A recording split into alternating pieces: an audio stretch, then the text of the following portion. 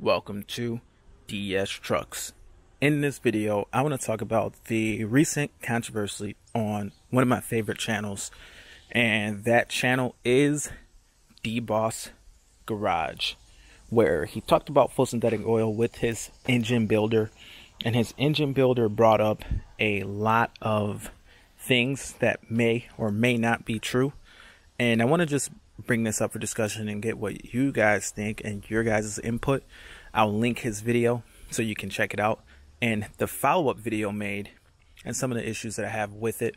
But I want to start by saying that Deboss Garage is one of my favorite channels. If they weren't, why would I have the merch?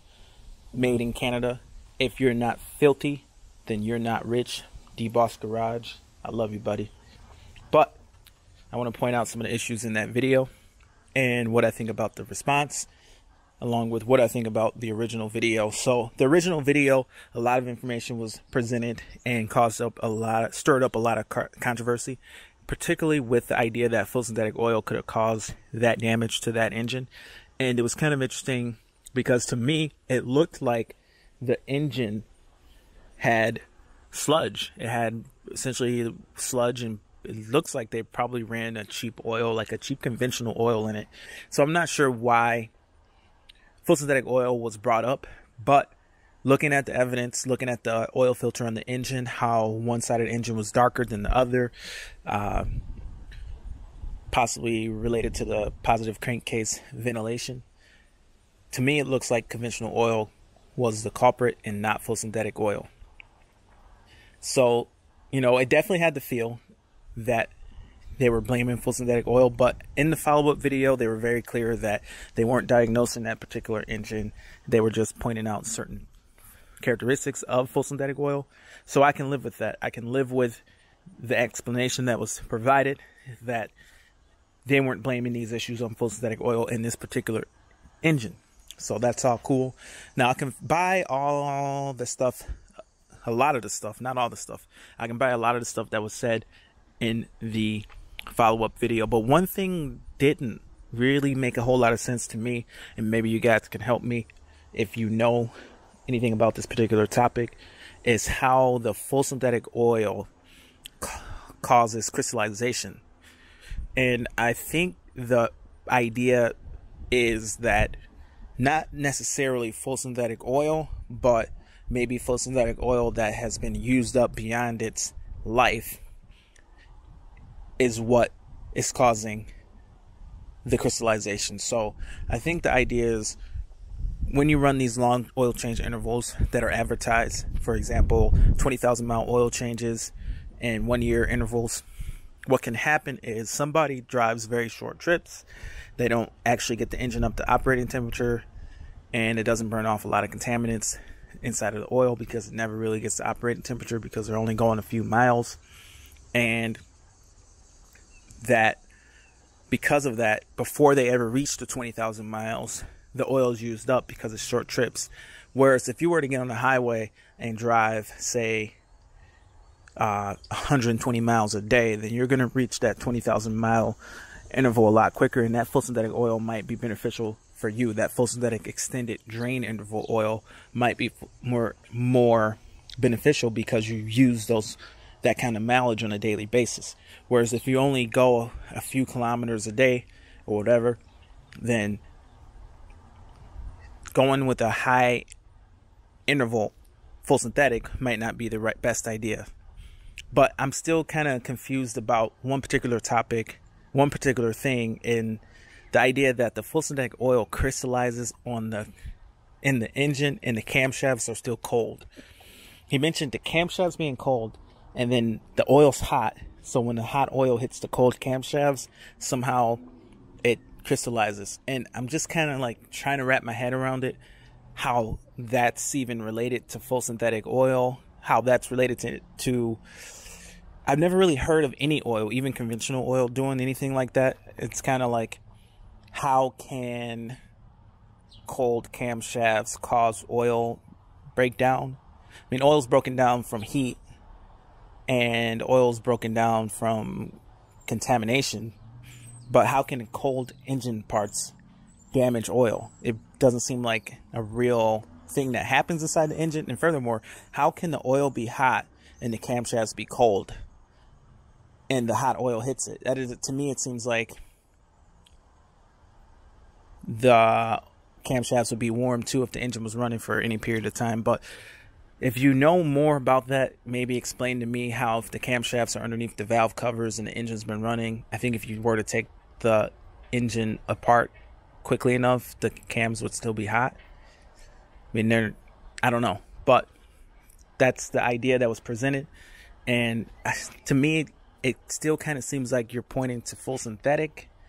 And also the mention of cheaper full synthetics, which is another issue, because when you look at cheap full synthetic oil, you're talking about your Amazon Basics and your Supertex, which are very similar oils to each other, maybe even the same oil. Your Walmart full synthetic or your Amazon full synthetic. They're actually good oils. I mean, they're not designer oils. They're not the best. They're not your Am's oils. They're not your Pennzoil Ultra Platinum oils. But they're not bad oils. And cheap synthetics, you'd have to find something so cheap that they're just lying on the label. And I don't think that's what your cheap synthetics on the market nowadays are doing. I don't think that's what your Supertex are doing. They're just cheap synthetics. I don't think there's anything wrong with cheap synthetics, and I don't think that cheap synthetics cause this crystallization on the camshafts or on the top end of the engine, where the engine's not hot and the oil's hot and it's hitting the camshafts. I don't even really think that's a real thing. I've never heard it. I've never heard of that, and I've looked into it. I did a Google search on the exact words, crystallization of full synthetic oil, and what actually came up is that video and nothing else. So before, it looks like to me, before that video, there was really nothing on the topic.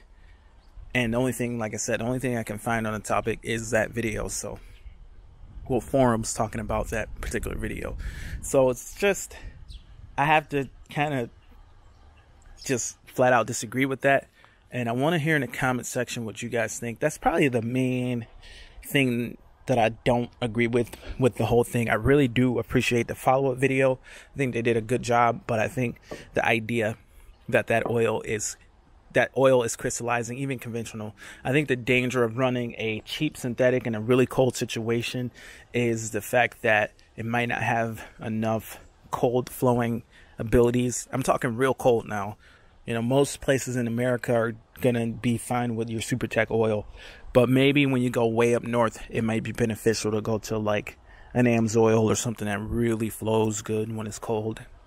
But I think the danger of running a conventional oil is, if it's really cold, it's going to be a period of time where that engine needs to warm up, and it's going to be a period of time where that oil might not make it to the critical top end components, and it may get a little noisy. I've had an engine before that when you ran conventional and it was cold, your valve train was a little noisy until it warmed up, and if it's cold enough, it would never warm up enough to get the valve train to quiet down. It just sounded like it wasn't getting its lubrication. Then I've switched that engine to full synthetic, and it got enough lubrication, the camshaft was perfectly quiet.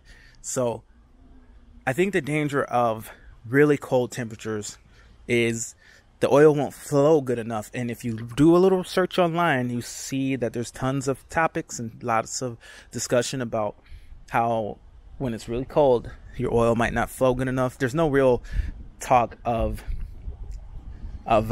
sludge or crystallization building up inside of a engine from being cold. So I think with the crystallization thing or whatever, I think there might be something related to that with the regards to some of the compounds in the oil crystallizing when it's really cold, but I think they go away when it's warm. But honestly, I don't know I don't know of any negative effects of running a full synthetic oil when it's cold. I only know of negative effects from running a conventional oil, and that is the viscosity is not there because it's too cold and it doesn't flow as well when it's cold. But guys, I want to point out again that even though I disagree with this point, Deboss Garage is one of my favorite channels. And why else would I have his merch? This stuff I couldn't have had. I mean, I've already had this. I actually don't wear it because some of the stitching came loose. This is from Teesprings, and I never wore it because I don't want it to get messed up. But like somewhere it like came apart. I don't remember where. One of the stitches came off, and I wore it. It was like literally the first time I wore it, and I never went to order nothing from Teesprings again. But why would I have this merch if I didn't love Deboss Garage, one of my favorite channels? But I have to disagree with this crystallization of oil on the camshafts because it's cold. The idea that the camshafts would be cold with the oils not, and the oil's warm but the camshafts are cold, and then how much colder are the camshafts to where it hits a cold surface and it crystallizes. So I'm just gonna disagree with that idea. Now, one thing that'd be cool is to guess to what kind of oil the mechanic is running. And also too, I want to point out that the mechanic's probably a good guy. I'm not nothing against the mechanic. I know YouTube can get to be a nasty place a little bit sometimes, but again, nothing against the mechanic. But I am curious to what kind of oil he's running in his, I think he said he had a 2018 Dodge. My guess is going to be AMSOIL. And the reason I say that is because he said he had a rep. And you have to think, what oil companies have reps? The only oil company that I can think of that would have a rep would be AMSOIL. Maybe Arch Oil? I don't know, but I would guess AMSOIL. And what he described, a farmer with an engine that had no wear after all those hours. I think he said something like over 10,000 hours. That would probably be an AMSOIL to have no wear after all those hours. So my guess is going to be AMSOIL. You really can't say Mobil 1 what kind of rep would be. You could just get that from the parts store. So if you got a rep, you probably run an AMSOIL. So I'm going to guess AMSOIL. Comment below what you guys think the oil that the mechanic is running. And like I say, nothing against the mechanic, but I think it might come down to his point of view, where he's building these engines and he's in the shop and he's not really out in the field working on these engines. Now, I've talked to some mechanics, some other YouTube mechanics, and they kind of confirmed that some of these ideas may be myths and not ideas. But I want to link to another video. I'm going to put a couple links down in the description, and I want to link to a guy that runs Pennzoil Platinum. You've probably seen him as well. It's Ford Tech Make You Loco. He is an advocate for full synthetic oils in your Fords. He runs the Pennzoil Platinum, and he's shown engines that have run full synthetic oil and they're clean on the inside. Now, maybe I'm wrong, maybe the mechanic or the engine builder is right, but I just want to open up the topic for discussion, and I want to know what you guys think. But comment below, tell me what you think. Hope you guys have a great day. Links in the comment section and in the description. Hope to hear from you soon, and over and out. Where we run nothing but the best.